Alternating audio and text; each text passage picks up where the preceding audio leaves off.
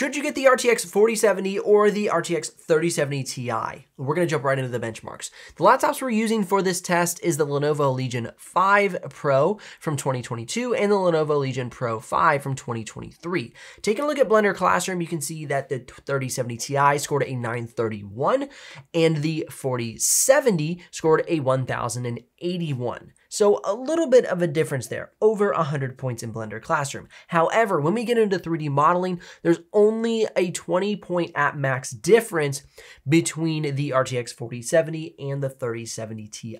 You can see in Autodesk 3ds Max, Autodesk Maya, PTC CREO, and Solidworks, they are absolutely neck and neck. Now, at the recording of this video, the 3070 Ti model, equipped with 32 gigs of RAM and the Ryzen 7 6800H, is about $1,500. Whereas the Lenovo Legion Pro 5 with the RTX 4070, the Ryzen 7 7745HX, and 16 gigs of RAM is around the $1,800 price point. So not only is the 2022 model cheaper, but I can also get more RAM for even less money. And this is going to play into some more benchmarks here in just a minute. At the recording of this video, the 2022 model with the RTX 3070 Ti, 16 gigs of RAM, and a Ryzen 7 6800H is around $1,500.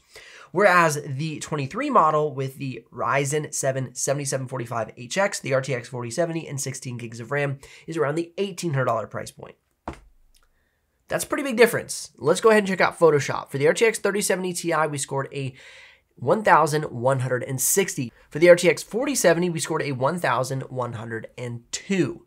Now going ahead and looking at After Effects, you can see we have a 923 out of the RTX 4070, where we have a 917 out of the 3070 Ti. Now you might say, okay, Ben, the RTX 4070 is going to get software updates, so it's going to get better. So the advantage is future-proofing yourself, because as software continues to update, you'll get better performance inside of these creator apps. And I would agree, but as it is right now so far, these GPUs are seemingly neck and neck. And so is that money savings worth it to you to go ahead and get a more budget-friendly option and still get great performance, especially if you're using Photoshop, After Effects, Blender, 3D modeling, or even just doing 4K video editing?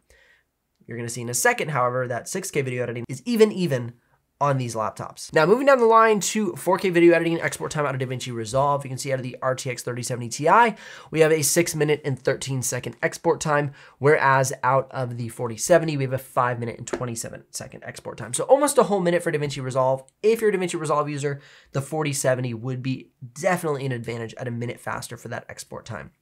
Now, heading down the list, you can see we have a 2-minute and 26-second export time for the 4070, whereas we have a 2-minute and 52-second export time out of the RTX 3070 Ti.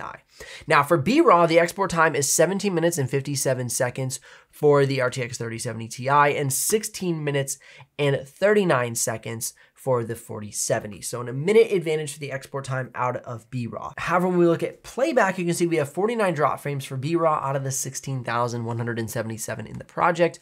And we have 0 drop frames out of the RTX 3070 Ti for that same test. So you're actually getting a minute advantage by going with a 3070 Ti with those 0 drop frames. However, when we shift over to red footage, it kind of evens out the scale again. We have 243 out of the 3070 Ti versus the 102 out of the 4070. So punch for punch, I would go ahead and save the money. But there are some design changes in the 23 model that I really do like and I think are advantageous just from a user experience standpoint. So if you want to learn more about that, click or tap my screen here for the full review of the 2023 versus the 2022 model. Links in the description if you're ready to make a purchase, and I'll see you over there in that video.